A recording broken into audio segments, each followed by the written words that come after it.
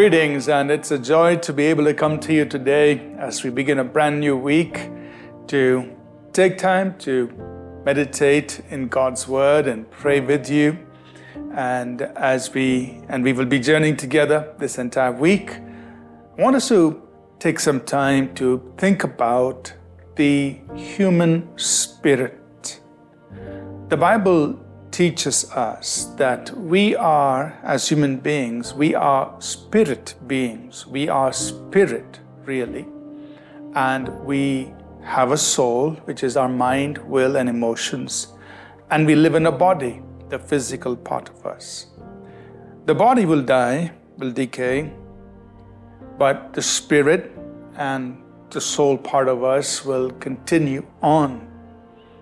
So the spirit, or the human spirit, as people, our human spirit had a beginning. God created us at the time of conception. The spirit was born. God created it. But then on, it continues to live forever. So the real part of us, and we can study that in Scripture, is who we are in the Spirit. The Spirit is a real part of us. And what we want to do today is try to get a little bit of understanding about the human spirit. And one of the interesting ways we can go about doing this is by looking at the analogies that are used in the Bible to describe the human spirit, the pictures that God uses in Scripture with reference to the human spirit. So you are a spirit. But what is the spirit? What can you do? What are you supposed to do with the spirit?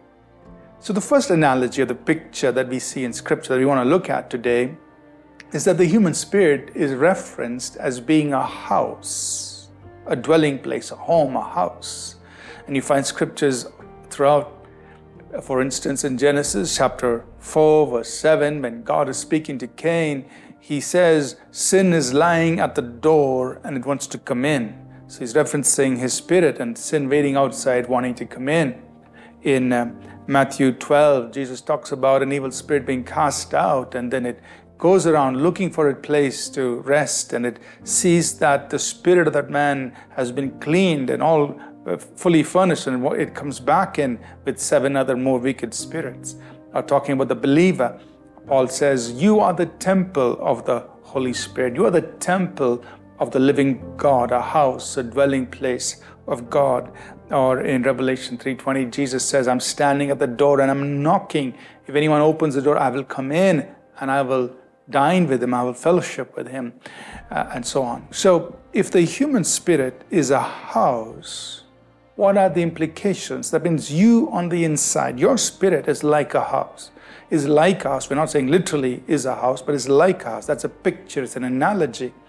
What are the implications of it? Well, in a house is meant to be inhabited. So as a believer, in your spirit, God dwells. Christ dwells in our hearts through faith. The Holy Spirit is dwelling in us, in our spirit.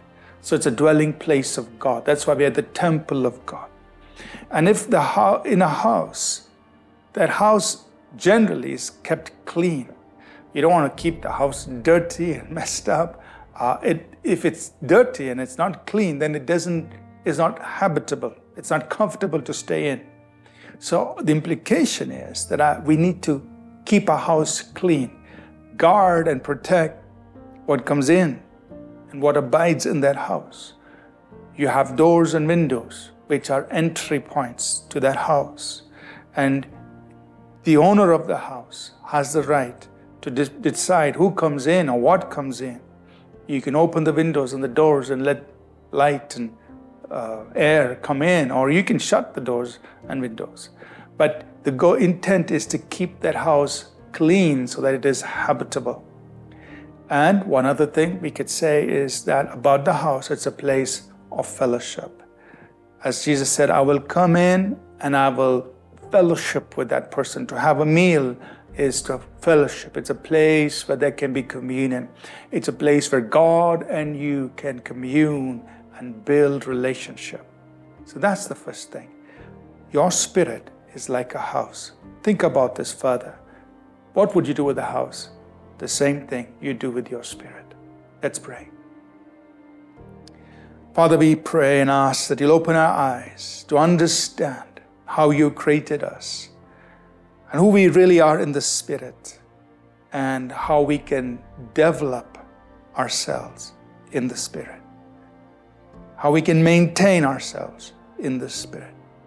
Open eyes, we pray. In Jesus' name, amen. Thank you for tuning in to Living Supernaturally.